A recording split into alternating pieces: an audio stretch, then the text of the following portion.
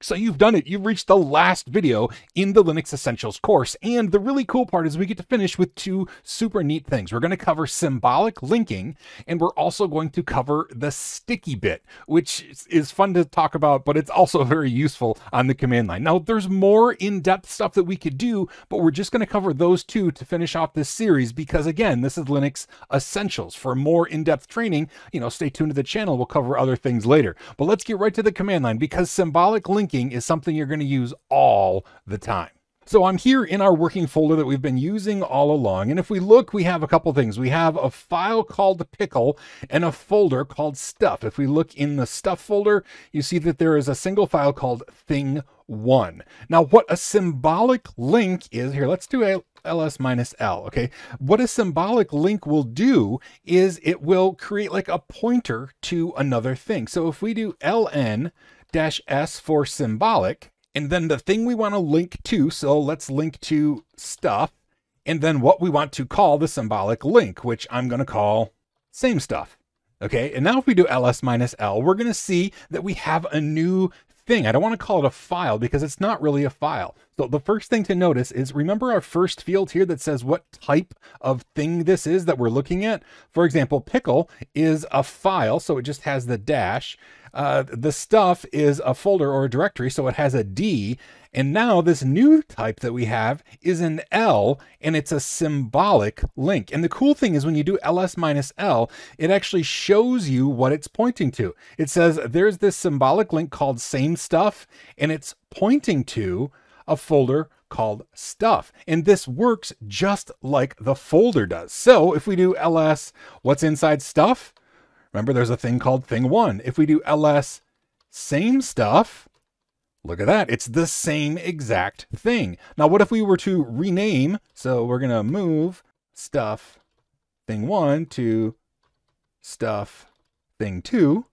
Okay, so now if we look in our stuff folder, there's thing2. If we look in same stuff folder, well, look at that. It's thing2 because it's pointing to the folder, right? It's not a new folder. It's just another way to address that same folder. Now, one of the things that you can do is, let's say you have a folder that is very in-depth, like, I don't know, user, share, doc, vim, tiny, and you don't want to type that every time. You could make a symbolic link to something just called VT for Vim Tiny if you want. And then you would be able to reference that new symbolic link, which would point to the entire location of the folder that you're talking about. Now, we can do this with folders, but we could also do this with a file. All right, so let me clear the screen.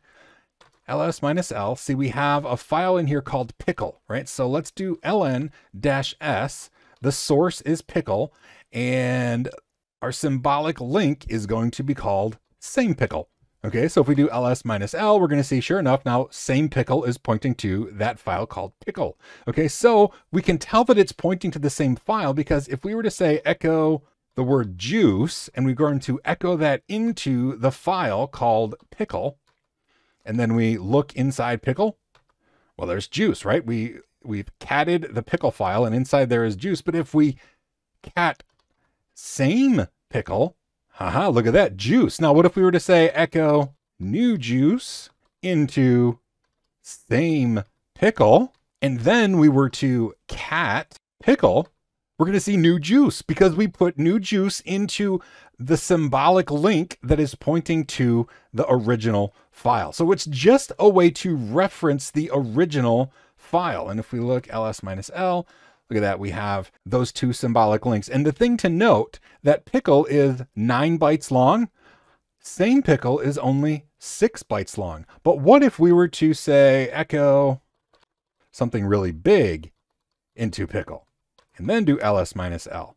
Well, now pickle has grown to 93 bytes, but look, same pickle is still only 6 bytes because a symbolic link doesn't actually take up a lot of room on the hard drive. All it is a reference to the other file. But there is a scary thing that can happen. What if we were to do this? rm pickle. Now we have a broken link, and it warns you here. This nice bash command line here warns us. It turns it bright red and it says, whoa, something's wrong. Same pickle is pointing to a file called pickle, but there's no file called pickle on our system. And now if we try to cat same pickle, there's no such file or directory, because remember, it's just pointing to a file. So it does not give you a copy, and it does not give you like a safety net or anything. If you delete the original file, a symbolic link is going to be pointless because it's just pointing to something that isn't there. Now, sticky bits are not directly related to symbolic linking at all. They're just in this same video because they're lumped together by the Linux Essentials objectives. But the idea behind a sticky bit is, let's say you have a common shared folder on your system. For example, the temp directory on your system. You want anybody and everybody, whether it's a regular user or a system user, to be able to put files into the temp folder and not worry that someone else is going to delete them. Because if a folder is writable to everybody, anybody can delete what's in there. So what the sticky bit does is it adds a little bit extra, it's actually literally called special permissions, to the folder so that only root or the owner of the file can rename the file or delete the file if you write it into if you save it into a directory that has this sticky bit turned on. Now I'll show you how it works, but that's the concept, and that's why sticky bit exists. It's just so that somebody else can't either maliciously or accidentally remove your files that you're storing in a shared common folder. Now here on our Linux system, if we go into the temp folder and we do ls-la, we're going to see, looks like there are a bunch of things stored in here, and these are stored almost all by system files or by system users or by the root user. It looks like I actually have a couple in there too. spowers, it's like an SSH session, has stored a temporary file in here, right? What I want to pay attention to though is look at the dot, right? The current folder, the folder /tmp. Look at this directory permission, right? Read, write, execute, read, write, execute, read, write, t. Now, that shouldn't look right. We've only learned read, write, and execute. But what happens is if you add the sticky bit to a folder, it is signified by having a T right there. And then, like I said, only root or the owner is able to delete or rename files that are placed there. So anybody can write stuff in here, but you can't hurt somebody else's file. Now, in order to actually create a sticky bit on a folder, you use the same tools that we use to do any other permission. So let's actually go back to our folder, go back into our working folder. So in here, let's look, and we have our folder called stuff. Now this is a folder that has a certain string of permissions here. Let's actually change this so everybody could read to it and write to it. So chmod 777 stuff. All right, and now ls-l is going to show us, sure enough, read, write, execute, read, write, execute, read, write, execute. If we wanted to turn on the sticky bit for the folder, we would do chmod. We would do it one of two ways. We would either say chmod plus t for sticky bit on the stuff folder. If we do that, look, we have that t just like the temp folder has. Let's get rid of it by saying chmod minus t stuff. And there, it's back to how it was before, right? With just the regular executable bit. But we could also do this with octal notation. Now, that's what we used up here. We use chmod 777 on stuff to make it read, write, execute for all of them. However, there's an implied field before the three numbers.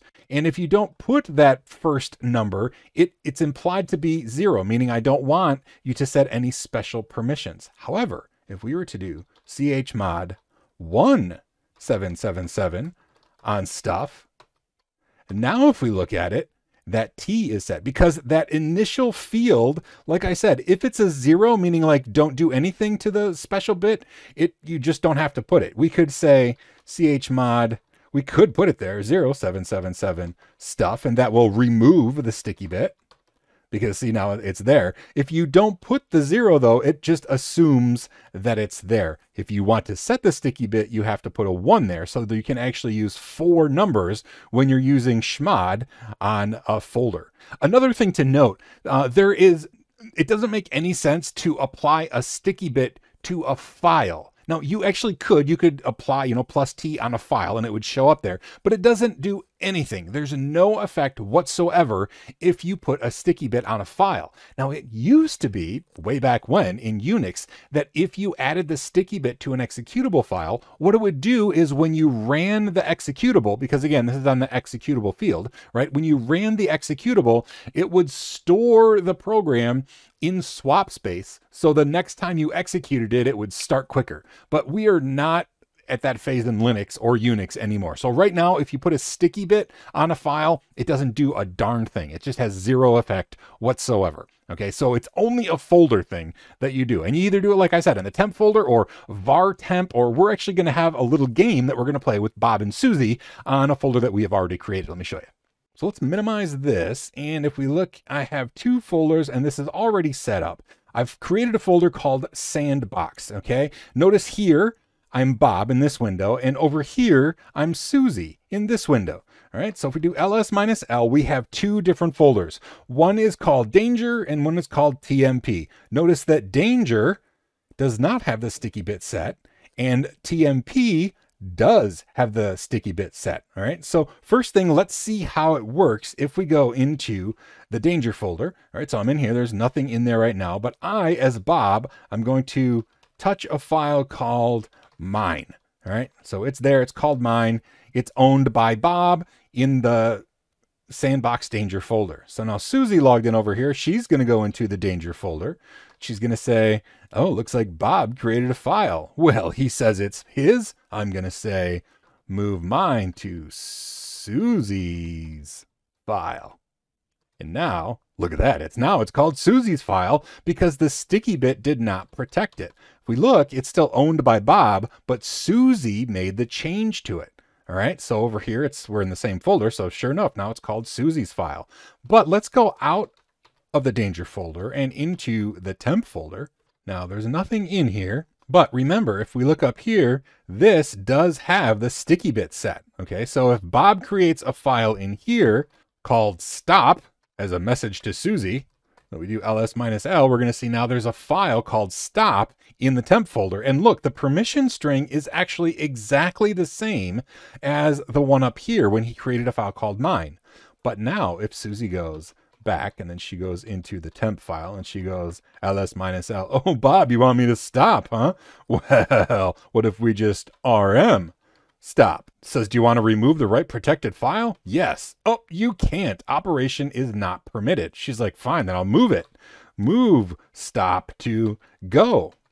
And it'll say you can't move stop to go because the operation is not permitted. And if we look, the file is just like Bob left it. It's called stop. Now, this isn't always about malicious users on your system trying to, remove each other's files. But the sticky bit, especially on a folder like the temp folder on a system, means that only that user, the owner or root, is able to remove or change the name of the file. And that's just how the sticky bit works. That's why it works. And now you understand not only what it is, what it does, but how to change the sticky bit in two different ways. So you're awesome.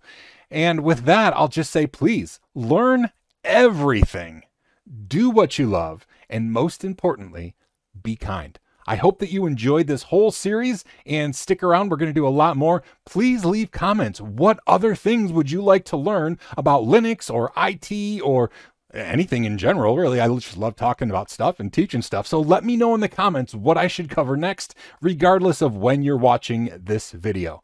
I'll see you next time. Thanks for sticking along, and I hope that you've enjoyed it as much as I have.